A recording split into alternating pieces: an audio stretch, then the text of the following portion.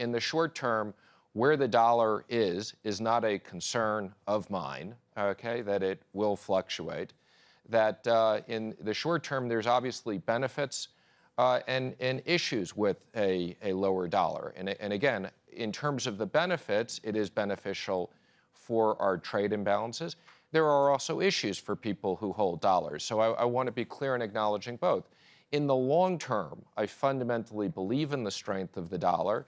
It is the reserve currency. I believe it will continue to be the reserve currency, given the strength and the confidence in the U.S. markets. So let me just be very clear about that. That is not a shift in the U.S. position on the dollar at all. Well, again, what I'd say is it's not a shift in my position on the dollar at all.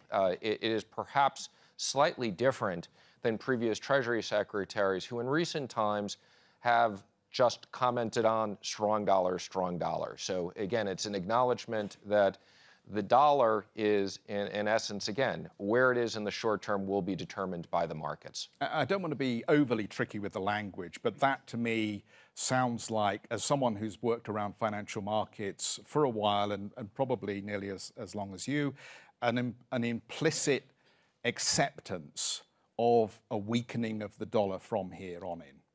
Again, I'm not making a comment whether it's implicit weakening or an implicit strengthening. Again, let me be clear.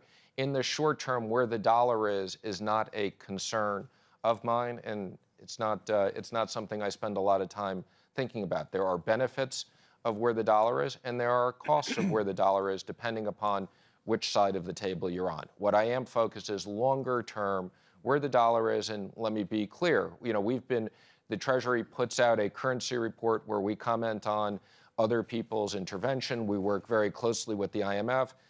What we don't support is people who try to fix their currencies. We do support free and floating currencies reflective of the market.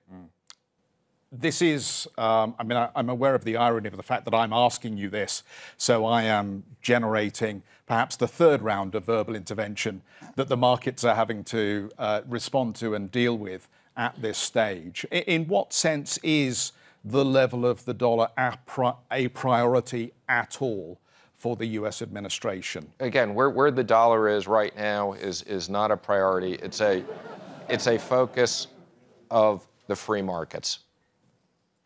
I think we've clarified that, haven't we now? I think so. Obviously, there has been a spike in inflation, which has been driven by a depreciation of the currency in late 2016.